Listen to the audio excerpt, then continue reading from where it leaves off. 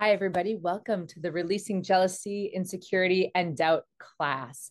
In this class, you're going to learn to use emotional freedom techniques to help tune into the security and the confidence in yourself and your body and your relationships.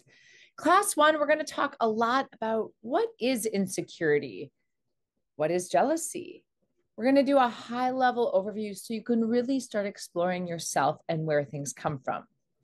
We're going to normalize the feelings of jealousy because everyone feels jealous sometimes, whether you're in a monogamous relationship or not.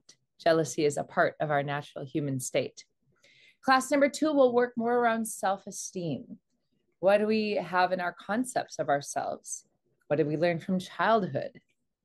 Class three will go a little bit deeper into exploring the past.